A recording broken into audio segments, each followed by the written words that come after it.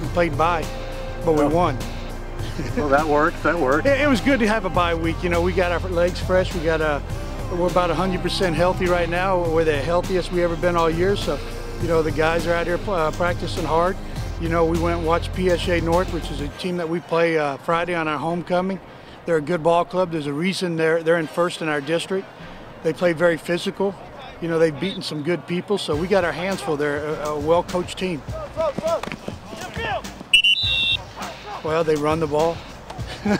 We've been struggling this year stopping the run, but you know, we made some adjustments, switched some personnel, we got some guys back, so you know, we think we'll be okay. We're going to try to do the best we can. We're going to go out there and play East football, and if it's good enough, you know, we'll get away with the W. If not, we'll get ready for the following week, but we feel pretty confident.